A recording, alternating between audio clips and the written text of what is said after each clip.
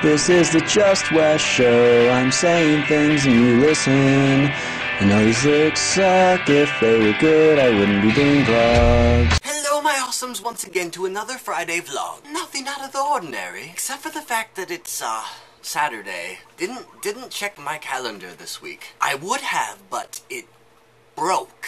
Wait, that doesn't make any sense. Let's start over again. Hi, my name's Wes, and you are... Oh yes, a very interesting name, yes. What is this, Dora the Explorer? I am unfortunately filming a day late. Not that anyone follows the schedule but me, but still, it's my schedule and I like to stick to it. The reason this video is coming out a day late is because Friday is my one day off amongst, a few days of work. I have to work Wednesday and Thursday, and then I get Friday. And then Saturday and Sunday are usually pretty hectic, so I just decided that I wanted a lazy day, to just do whatever without being stressed out about trying to get out a video on time for you guys. Not that the videos I make for you aren't the most important thing in my life, but they're not. That doesn't work out at all. Let's start over. Again. So today, rather than giving you a story off of the internet or the TV or some fancy media type thing with wires and tubes and magical Wi-Fi, I actually have a story from real life that I thought you would find mighty entertaining. Yes, I just said mighty entertaining. God, I'm old. So at work we have some of these newspaper doohickey thingies, and about a month back, some hoodlums decided to kidnap our doohickey thingy that magically dispenses newspapers to the world.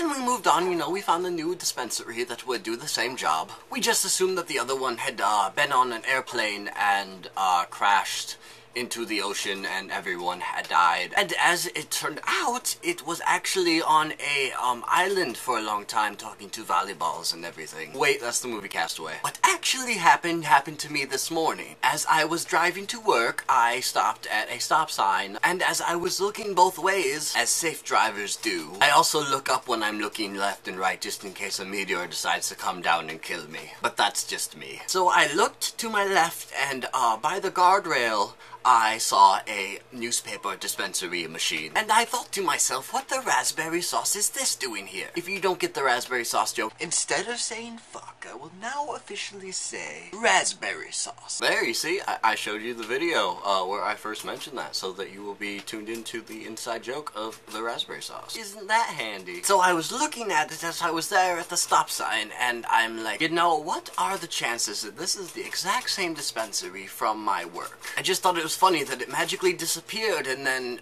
a month later it just pops up on the side of the road when I'm going to work. What was the purpose of having it for that month? Did they try turning it into an easy bake oven? That's for newspaper dispensary only! No cookies! And definitely no brownies or cake. How ridiculous.